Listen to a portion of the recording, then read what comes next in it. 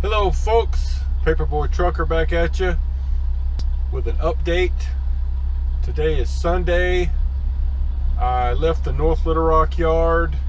I think the last time we talked, I picked up the load Friday in Fort Smith and was going to head to North Little Rock with a home load for some off time, which I have done. And so I went to the North Little Rock yard this morning.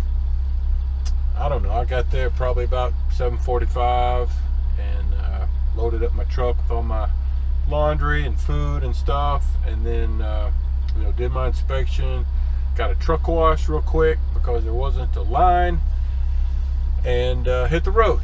So now I am about 3.5 hours south of my destination in Carroll Stream, Illinois, and I'm gonna get up early in the morning and do the rest of the trip.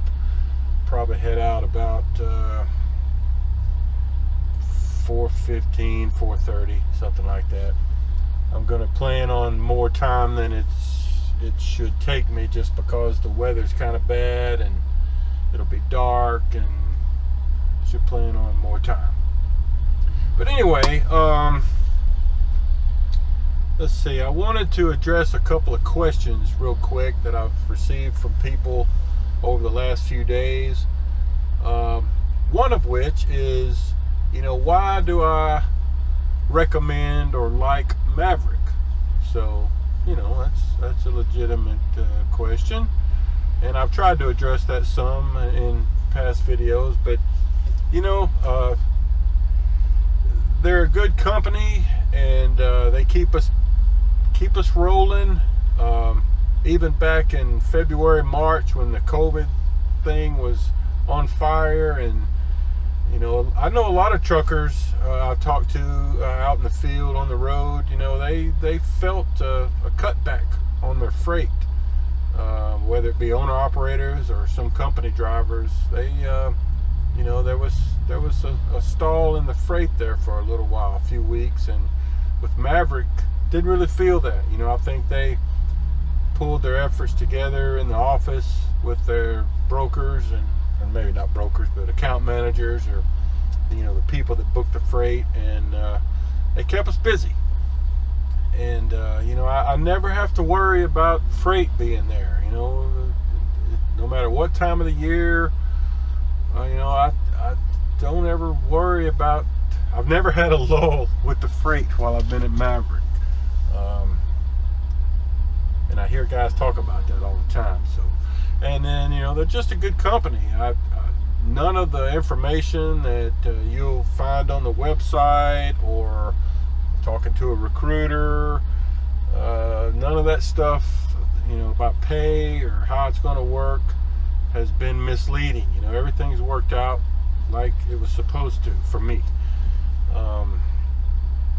And especially with me, it's super convenient to where I live.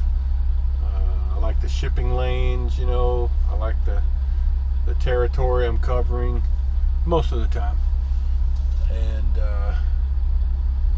the money's been, the money's turned out to be better than I expected, this soon. I really did not expect to make as much as I did, in my first year. So that's good. That's a bonus. So that's pretty much it. I feel like it's a good company to be at.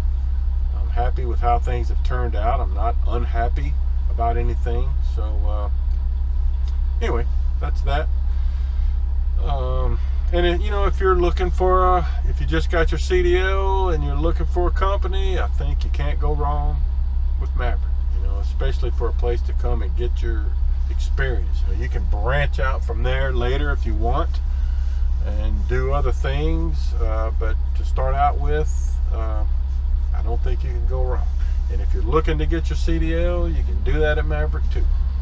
All right, speaking of that, one of the other questions I had was, if you come to Maverick to get your CDL, how long will that take, and how many weeks would it be while you're not getting training pay? So good question.